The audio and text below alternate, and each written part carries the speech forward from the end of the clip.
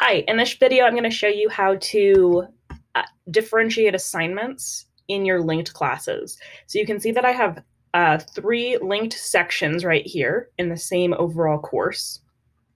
And you can also see that when I post assignments or discussions or links, it'll tell me what sections those are going to. So this is going to the three sections. When I click or hover over it, it'll tell me which of those sections it's going to.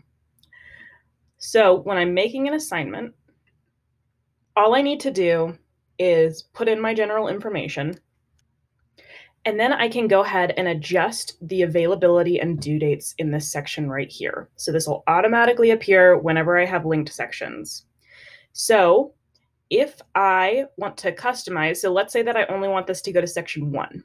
I can select this, select sections to customize. And I can select the classes that I want. So when I see this green dot here, it means that it's going to be published to my students.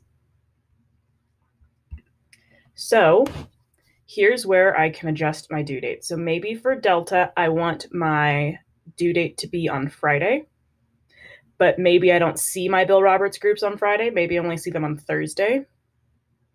And maybe for Hill, I don't want that published to students at all. So then I just go ahead and hit create.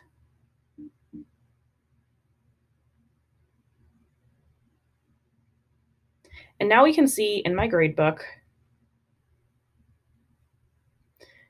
that I have my example assignment here. So this is, I'm in Delta High School right now. So I have my Delta High School view.